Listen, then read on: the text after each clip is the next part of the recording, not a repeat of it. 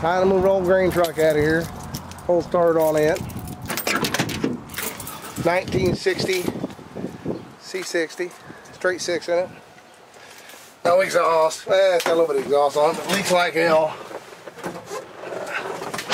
It's probably sat here for a month.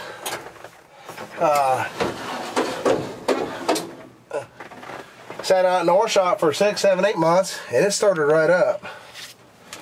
So we're gonna see if we can't fire it up. How to get one of the tires fixed on it. We got battery juice.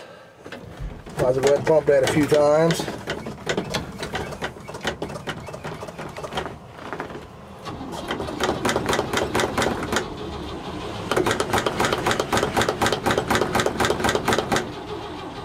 Maybe it won't start, I don't know. We'll pull the choke out a little bit.